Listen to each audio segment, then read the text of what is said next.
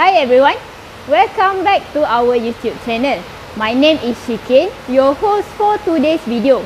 Do you think the fish sleep like us? Do they sleep at night and wake up in the morning?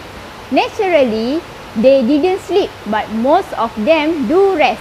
In this video, I will be talking about clove oil, a chemical to make the fish sleep. Stay tuned.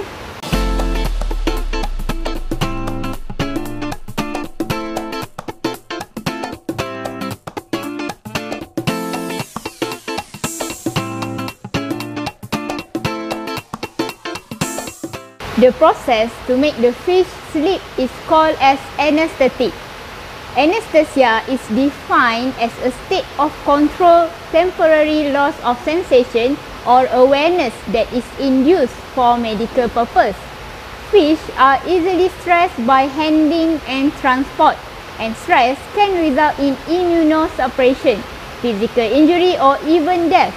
In aquaculture, anesthetics are used during transportation to prevent physical injury and reduce metabolism, which can reduce dissolved oxygen consumption and excretion process. Clove oil are also used to immobilize fish so they can be handled more easily during harvesting and sampling. Among many adjacent types of anesthetic chemical, use of clove oil is very popular because it is a natural and inexpensive product with low toxicity risk. Clove oil does appear to have promise as an effective and safe anesthetic for use on food fishes.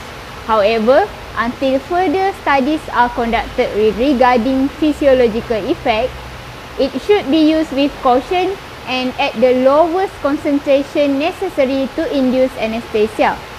Effective concentration to use clove oil is at 20, 50 and 80 ppm to immobilize the animal within 2 to 3 minutes with difference in the recovery time. The anesthesia process of clove oil to the crab observed through the following phase. First, agitation 1. Vigorous movement activity in the first minutes after being introduced to an anesthetic solution. Second, sedation, calming down. Sometimes all the crabs stay still for several seconds, then started to walk slowly with breaks in activity. 3. Agitation 2. Increase in movement activity after approximately 10 minutes of exposure. In ether and chloroforms, crabs often begin to turn vertically with the mouth raised to the water surface. They stay in this position or turn on their back. The weakened reactivity to stimuli was displayed. This second agitation in a clove oil solution was much weaker. 4. General anesthesia. Almost total loss of activity, akinesia. Crabs stay in various body positions, moving slowly with the legs and aprons, not responding to stimuli. While their phase of recovery following this phase. First, motionlessness. Second, appendage movement. And third, regaining the right position.